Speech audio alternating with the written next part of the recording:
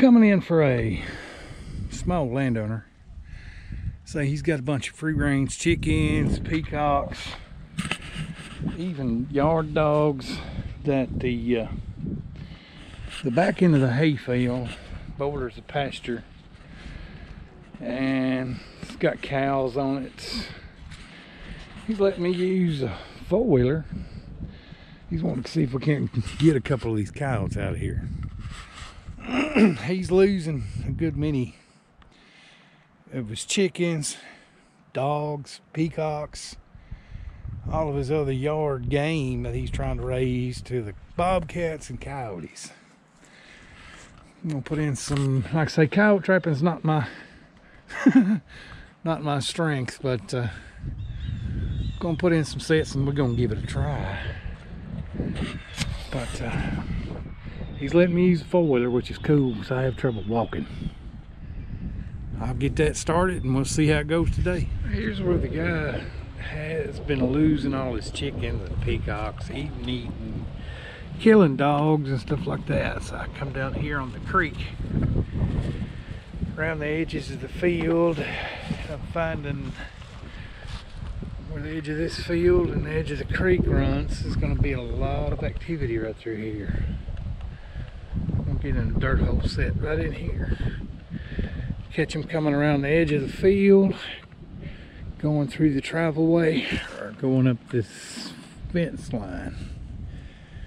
But it's going to be my X on the spot, I think. I'll get that set in, we'll take a look at it. Putting in a dirt hole set right here. And this cookie cutter that I got for these number 2 square jaw really does a good job in this clay. I punched it in there, pulled it out, and it's number 2 went right in its spot. But I'll get the set finished. We'll take a look at it again. It's where I've taken my had that number 2 square jaw bedded. I took a lot of the grass fluff from around the area, pulled it into my sifter, and I kind of graded it up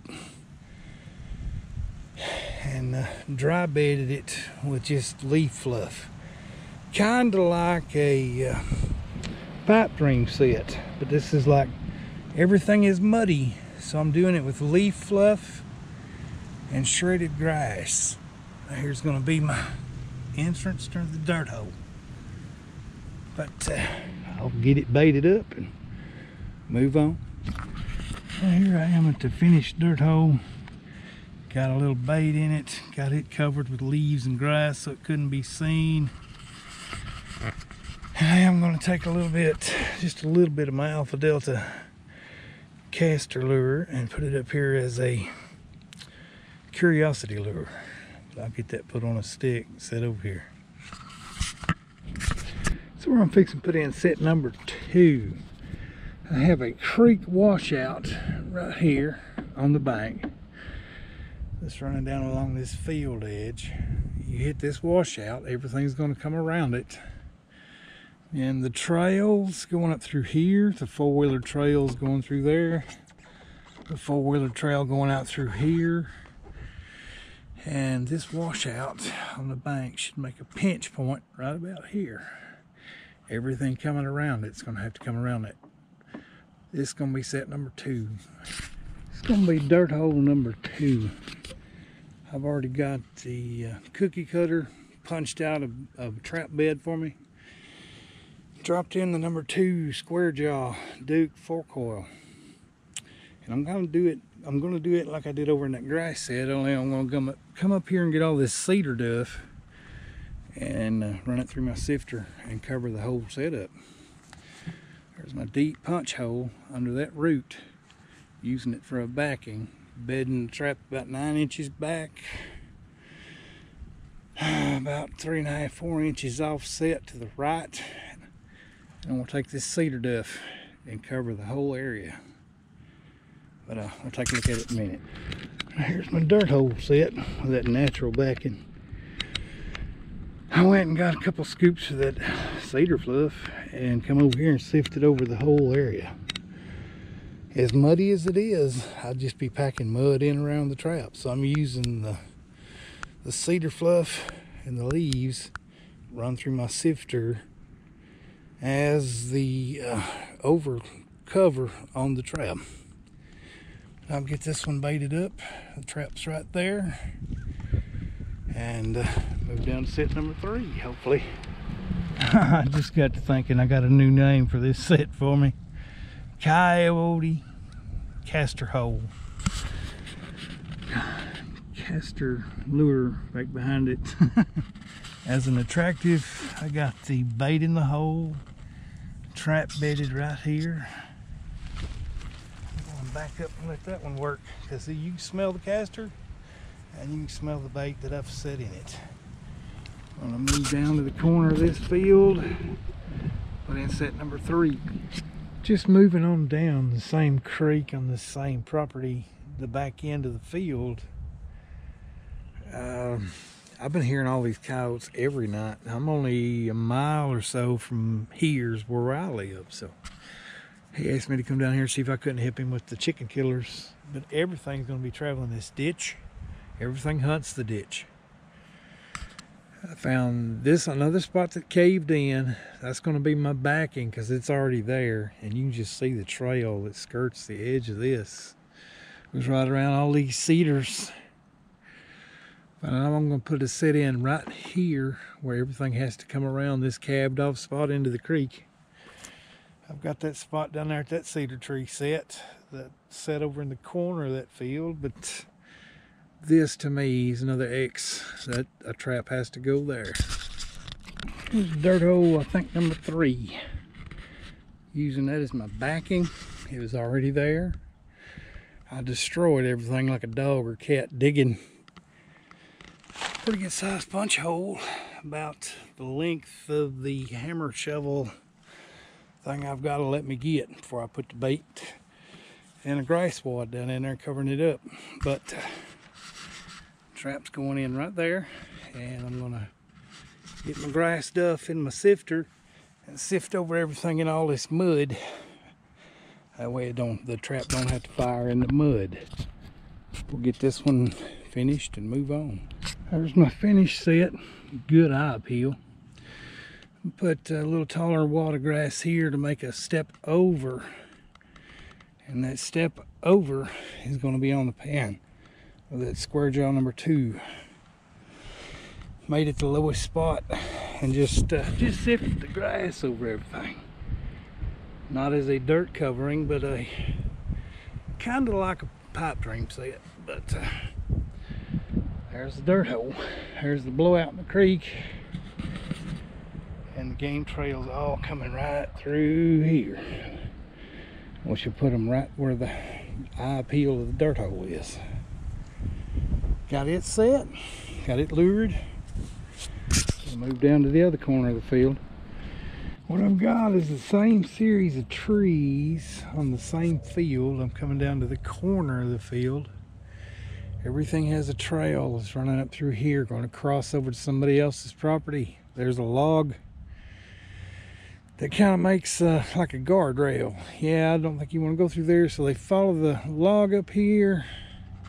I can see where everything's crossing through the fence right here. But I think everything's coming up the edge of this field, hitting that log, coming around it, going through here. There's a separation in the fence right there where everything's, this is going to be a hot spot too, right there. I'll get that set put in. Take a look at it. Where I beat that cookie cutter into the ground. It takes out a perfect square jaw number 2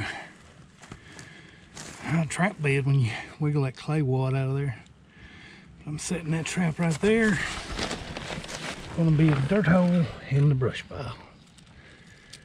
I'll flash it up when I get done and use the leaves and grass sifted over it as a trap bed covering.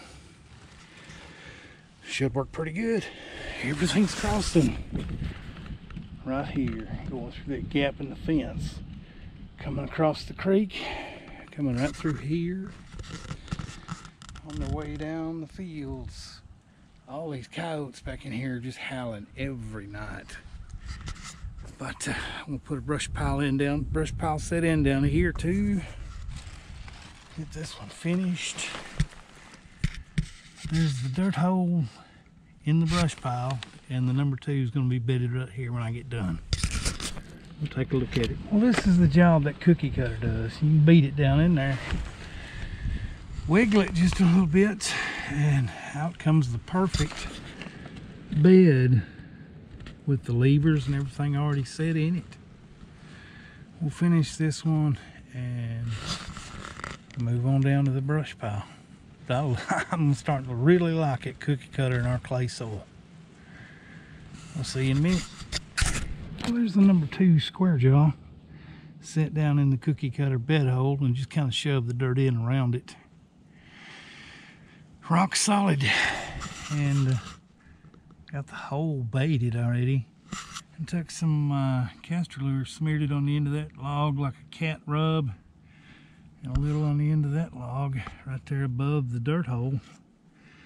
And with all the guiding that's already here, should put the foot right there. But I'll finish this set and take a look at it after it's been kind of mulched over. We'll see you in a minute. There's the brushed in or brushed over set right in front of the dirt hole in the brush pile. Trap is bedded right here. Already got this little bush for guiding. Got the corner of the brush pile for guiding. Everything fluffed up and lured.